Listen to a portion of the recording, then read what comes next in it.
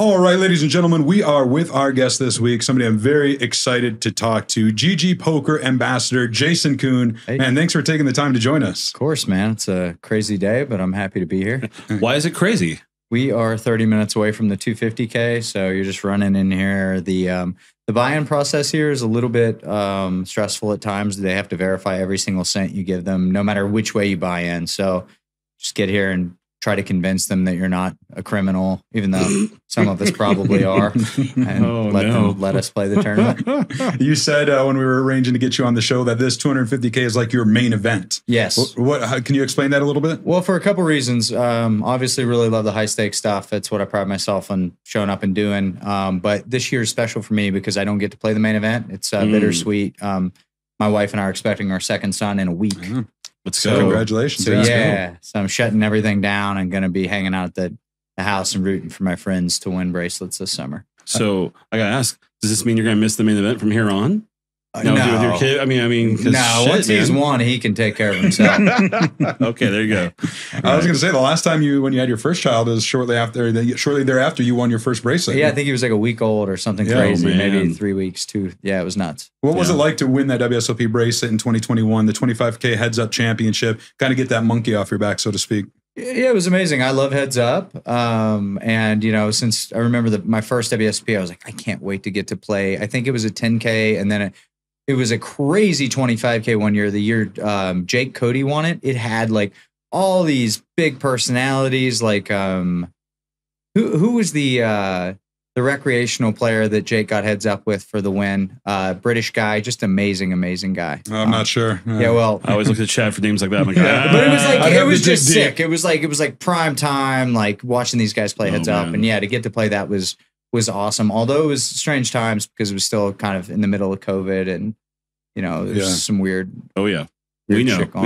Yeah, No kidding. Then you mentioned you've only played one other WSOP event this summer. No. I played one that partially on time. I showed up almost on time for the 100K. Okay, but I couldn't play the 50K because I was playing a cash game, and then the 225Ks I very very late regged and had short stacks and busted. And I wish I could be here doing it more. It's so much fun. And one of these summers I'm gonna commit the whole summer and just show up and grind everything. But right now it's just my life is so chaotic, and I'm trying to do the best that I can to manage my time well. Speaking of the way your life is chaotic and things, I read a really great old interview of yours from like 10 years ago in Cigar Aficionado. Oh yeah, I remember that. Dude, that was crazy. One of the things that stuck to me was you described going to Oahu, like you had busted out, you're in Florida, you decided to go out to Hawaii, and that you just decided to focus on surfing. And so your whole thing was you just you wouldn't leave till you caught a wave. Yeah, and it wasn't much of a wave that I caught, and I got racked over coral reefs and all kinds of things. But that's awesome that you read that. I was really into that. But I wanted to ask you, like, the way your mind shaped it around that, like, what's changed in 10 years? Like, you were in Florida playing the main, playing the WPT, I think it was, or but then you decided to stop. Bay 101. I remember this. That's right. It was Bay 101, and then I went straight to Hawaii, did some skydiving and some surfing, and what the main thing that changed between now and then was I've become much more systematic. I didn't really know the best way to prepare or the best way to learn back then, at least for my learning style.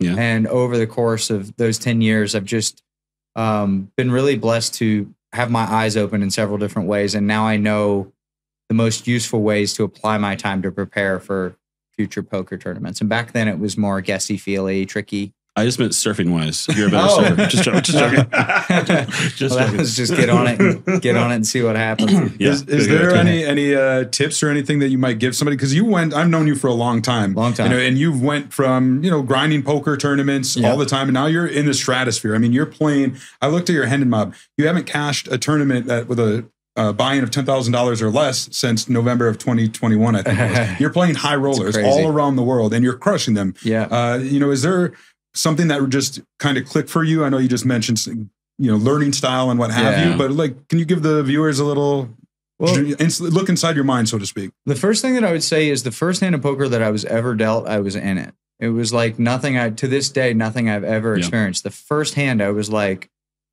there's something different about this. I like it. And then like in a week, I was better than all my friends. And in a month, I was like, people were calling me a cheater. And then in 6 months, I was winning on the internet. So I will say, like, I've never, like, a lot of these guys, I feel like were like extremely talented at chess or Magic or other brain games. That wasn't it for me. I'd never had anything like poker happen for me before. And I just kind of went into it because I like to do it. So I'd say my best advice is don't play poker to make money. Play poker because you're obsessed with it. And then from there, as you stay in the chair and you get more reps, you just have to iterate. You have to continually find people that keep you passionate, that push you. I mean, the most important thing in poker is resiliency and not doing stupid shit. Like the best way that you stick around in poker is to not burn it all down, which is so easy to do. Things go hard for you and you just want to burn it all. But, you know, I think your history kind of parallels a lot with Doyle's history. You coming from West Virginia, like you grew up on a farm, you know, like your history with your family and stuff. I know Doyle grew up like in West Texas where like there was no electricity. He had to go outside in like the 30-degree weather to go use the bathroom outside. And he said like he just wanted to get away from that lifestyle. And he was a sick runner. That's another weird it's true. parallel. He was an amazing, amazing runner. He was pursued by the Lakers. You had the basketball, Division III, you got a scholarship offer for or something like that? Yeah. So, but when it comes to Doyle trying to use poker to get away from that lifestyle or use sports really, like, is that similar? Like, is that what do you think drove you to learn or pursue poker so intently for me, I already had a way out. I knew at a young age that I wanted to get out of being in poverty. I knew that. I hated it. And I was really driven to get my family out of poverty. So I went to school. I didn't really like finance, but everyone convinced me that was the best way to make a lot of money. So I got an MBA. I did the finance undergrad stuff. So I had that way out. And that was my plan, was to use that to get out. But then poker kind of blew all that up. And I got a finance gig. And like a few weeks in, all I could think about was poker every single night. And I didn't have too much money. And I was like, maybe I have a gambling problem. Maybe I'm a degenerate. But I have my degree now. So I'm going to leave this job and I'm going to see what happens. And, you know, it really, the main thing for me has always been after that, finding people to level me up, finding people that are good people that believe in me, that we can mutually benefit from one another and just soak everything in that I can around them. And I think that one of my greatest strengths as a poker player is I'm not very judgmental. I don't truly think that I'm part of one specific thought camp. I think that I'm a hybrid of a lot of different poker players that have inspired me. Some of them only playing live poker, some of them only playing online poker, some of them being new school, some of them being old school. And I feel like each one of those people has given me an extra strength in my game.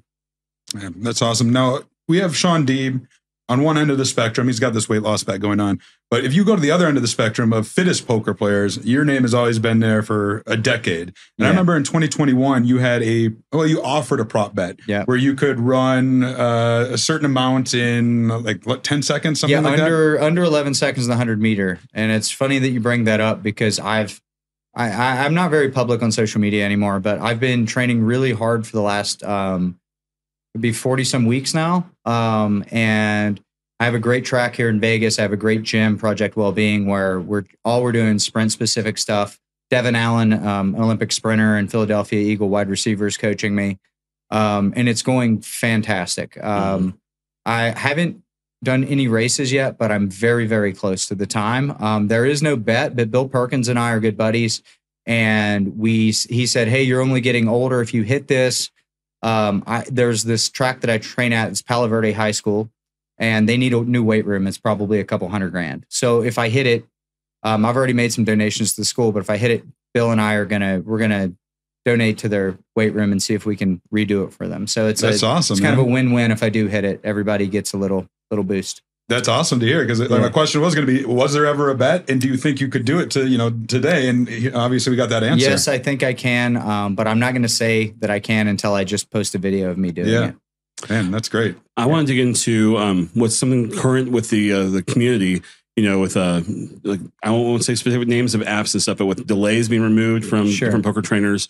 There's been a lot of wonder about both like what's available, what's legal, I guess, here on the table in live poker.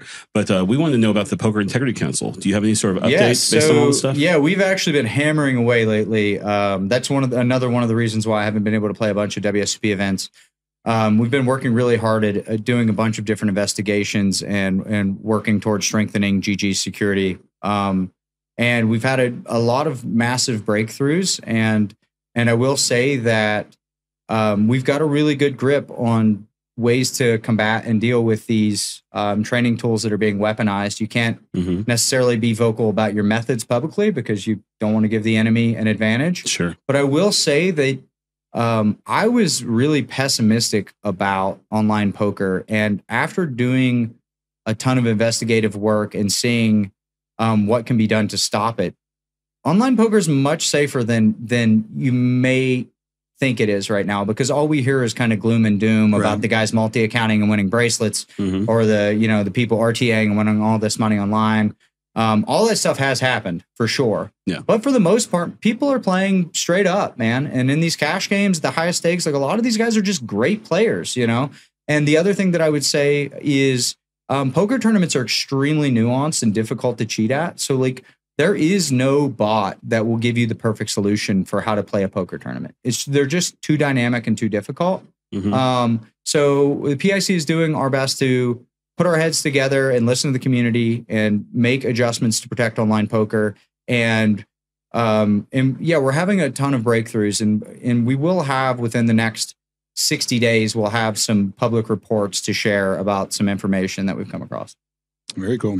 You mentioned GG Poker. I know you're an ambassador for them alongside Daniel Negreanu. Yes, sir. What's it like to represent GG Poker, which is one of the biggest online poker sites in the world? It is the biggest online poker site in the world. Yep. It's an overwhelming feeling. Getting to know the company's philosophy and seeing their leadership, I have to admit, like, I've always been a workhorse. I've always been a person who's like really motivated to improve. The fellow that runs GG is scary. He's like the most terrifying person I've ever seen. He's so hungry to conquer. And it's really, really inspiring, and seeing all the new ideas that are coming along. And you guys are going to catch a ton of new news of big steps that GG is taking. But it's just, yeah, I mean, it's amazing. It's obviously cool to be I'm buddies with Negreanu, and it's cool to be around him and be in the ears of all these guys. But it's really, really special to see a company kind of go from its infancy to just an absolute monster. I mean, GG's a juggernaut, and it's only just going to get bigger. So it's the right side to be on. That's for sure. Yeah. When do you turn 40? If you don't mind my asking. Well, I turned 38 August 14th. Right. So there you go. Yeah, because that's the age you have to be for eligibility for the Poker Hall of Fame. Oh my God, it's crazy to think, man. Yeah, right. It's crazy to think I'm getting to the eligibility age. Gosh. And like, yeah, I mean, obviously that's something that if I'm ever considered one day, that would be a dream come true for me. I've been watching on poker just like you since the early 2000s, and just a massive fanboy. And every time I get to play with the legends, it's heartbroken about Doyle passing, but one thing I was really happy about is we got to be buddies. We talked. I got to hear a lot of stories from him. Another one of my buddies is Bobby Baldwin. It's like amazing to hear him talk about vintage Vegas, and I'm just obsessed with old school Vegas, just like you are. Oh, it's awesome. Yeah. So like, I'm wrapped up in the history of poker, and I told my wife recently, I was like, it's kind of crazy to think we're a part of it. Like we're in the fabric of this now. Like at least our little part, like seeing the Tritons grow and GG come about, and starting from playing live tournaments at the World Series that were $1,000, or before that $500 tournaments, or online tournaments $3, to be here and now playing the highest stakes in the world. I'm a part of that story, and it's really mind blowing. And it's not something that you think about. You just do your job for years and years and years, and you look up and you say, "Whoa, I did that." Yeah, that's amazing, man. We're big into the poker history type of thing. You got an old school hat on. That's right. Right now we've got some stuff on the shelves, and it's great. It's that appreciation that I know we really respect. You mentioned Triton. You've been crushing it there. It's helped you amass, you've got 48 million in lifetime earnings, according to the Hendon Mob, which places you 5th on the all-time money list. Do you have any 5th? Yeah. Okay. Unless it changes, because it's yesterday. So often, it feels like, do you have any inkling for that top spot, though?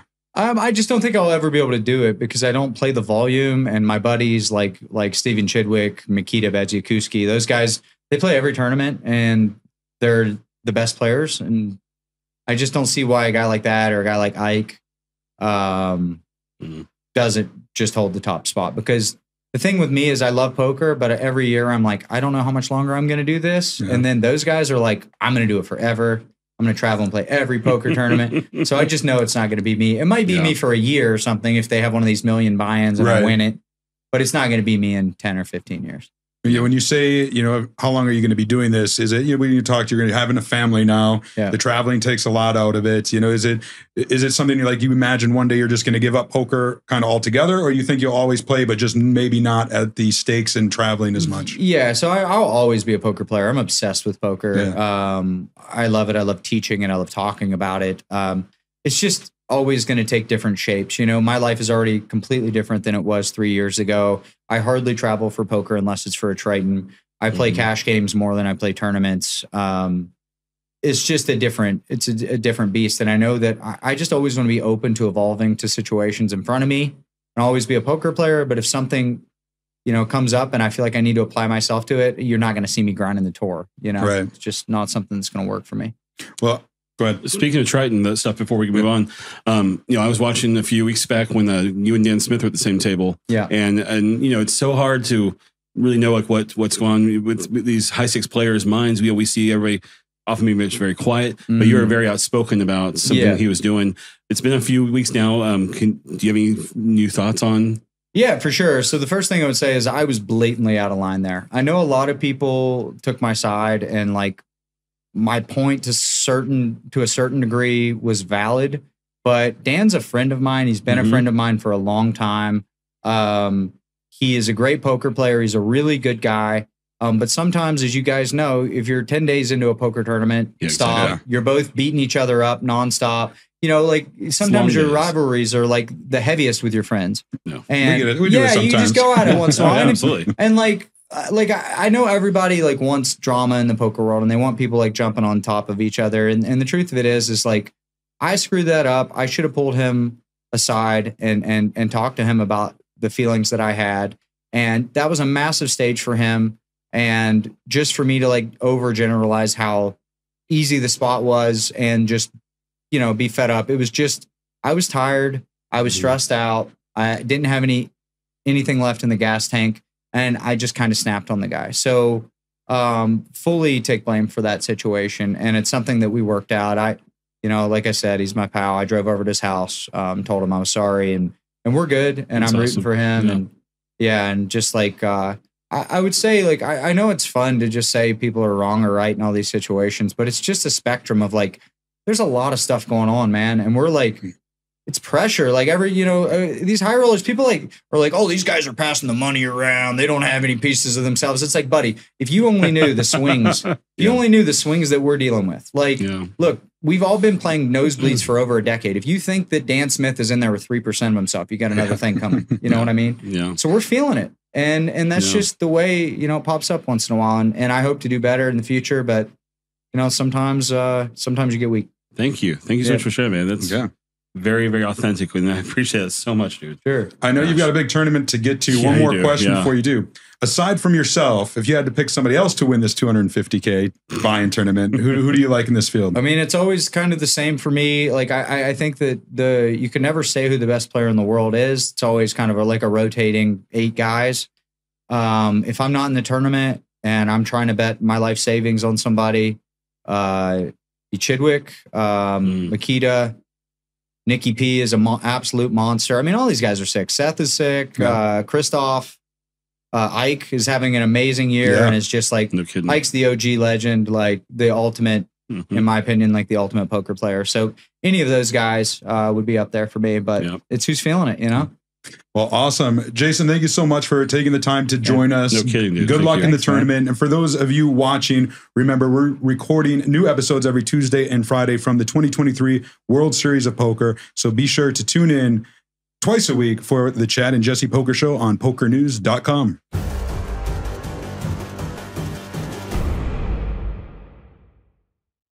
Don't forget to tune into PokerNews.com for all things World Series of Poker. And don't forget to like and subscribe so you never miss a single moment.